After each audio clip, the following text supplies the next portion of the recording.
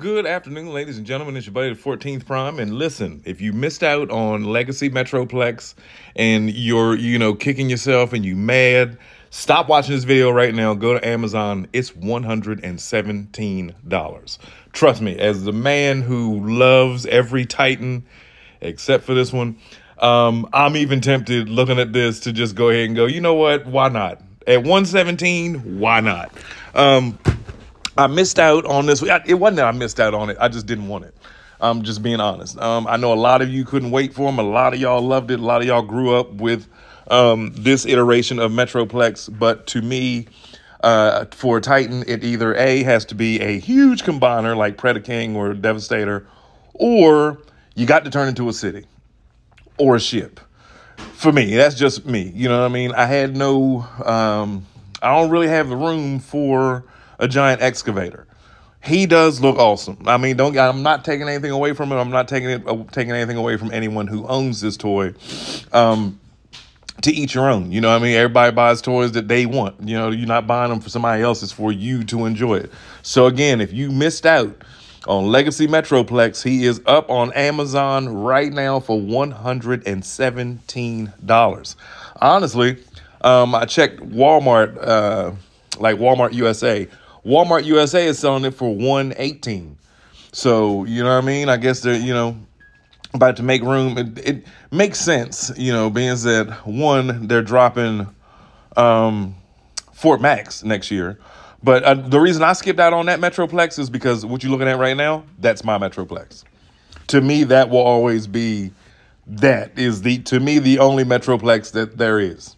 It's big city, thrilling 30s from, 12 years ago, Metroplex, my very first Titan. I love that guy. To this day, I power wash that thing like once a year to make him still look beautiful. But anyway, Legacy Metroplex is up right now. Amazon, people, go get it if you want it. You want the giant excavator. You want the huge 2-foot robot. And he also, from my understanding, turns into a smaller worker bot. Is all comprised in there. Like, the weapon alone to me might be worth $117. If I don't know, I'm gonna watch a couple reviews on it this evening before I pull the trigger. But I don't know. I don't know. I don't have him, so that makes me want him. You know what I mean? Especially at a price point at $117. I literally just got the Nemesis like 2 months ago. I love her to death. My Scorponok, my Arc, my Metroplex, my Fort Max, who am I forgetting? Triptychon, my Predaking, my Omega Supreme. I'm going to have to move these guys over if I go ahead and click the deliver in 24-hour button. 117 is not bad for a 24-inch robot that turns into an excavator.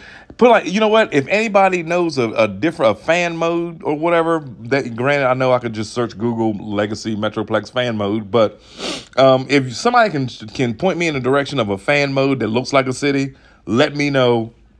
I will I will pull the trigger on this. 117 is not bad at all. And here's a picture of the comparison of the old toy with the new one.